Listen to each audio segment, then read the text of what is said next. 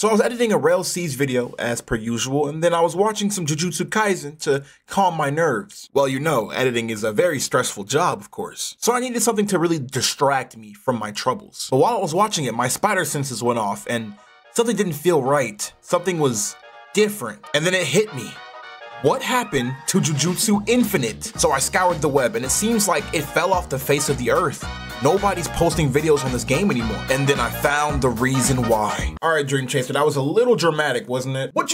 Actually, yeah, I ain't gonna lie, it was a little dramatic. Welcome, dreamers. If it's your second or third time watching one of my videos and you're not subscribed, go ahead and do it for your boy. As you can see, I've unlocked the power of the fourth camera angle. Okay, enough dilly-dallying. What exactly happened to Jujutsu Infinite? The game actually dropped a couple months ago, but it had one big issue. It was pay to play. Now, if my knowledge serves me right, it was about $30 to actually play alongside the YouTubers. YouTubers got it for free though. The game was super hyped for release, and when it finally did release, even with a $30 paywall, people went crazy. The game had so many players and the devs got millions of dollars off of it. Well, at the very least one. Everything was going fine. The players were enjoying the game at first and the devs were enjoying making that sweet, sweet cash. But then they ran into a huge problem. GameFam struck. Okay, well actually it was Roblox, but GameFam probably snitched, so F them. Well, Dream Chaser, what exactly did GameFam even do? Again, it was Roblox, not GameFam, but they ended up taking Jujutsu Infinite down off of Roblox. For what purpose? Jujutsu Infinite didn't even do anything. Well, actually they did. Cover your ears, Tommy. But they were doing illegal activities. Dun, dun, dun.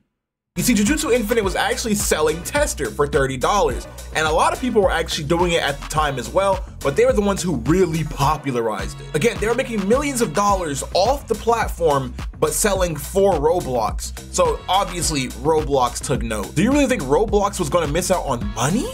Of course not. There's a little thing called TOS, and that's pretty much Terms of Services of Roblox. And you're not allowed to sell things on Roblox off platform.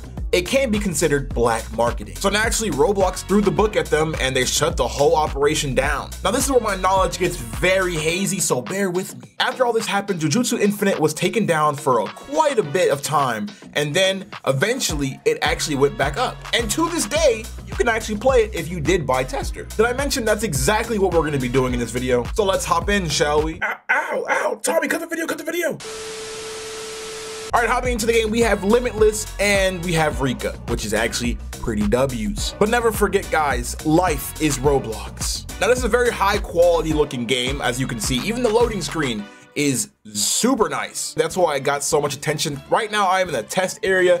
But the thing is, even when you play the actual game, it's nothing but these guys just sitting around who fight you. Pretty much, it's just, sadly, a bandit beater. So even after the game came back out, people played it for a little while and then it just got boring. You have bosses like this who just kind of roam around, and other enemies. Obviously they look pretty cool, but the main focus of this game was pretty much just the looks of the game. Like you can see, it looks super nice. You know what I'm saying? Look at these cutscenes, look at everything else, and then you can just collect stuff. And you got the loot here too, which was also very nice. I won't even sit here and lie to you. Kind of like a Deepoken type of thing, but more closely resembling Peroxide. So you open these and you get a bunch of like random stuff, like cursed logs, all type of cool stuff. But as you can see, like this guy, his ability looks insane. You see what I'm saying? Like, and also the aerial combat was actually revolutionary in this game as well. So people really took a liking to that. Sadly, this is the state of most Roblox anime games. They just throw a bandit beater that looks pretty and looks super nice, and then that's it. It's just a bandit beater at the end of the day. So people play it, they get hyped for it,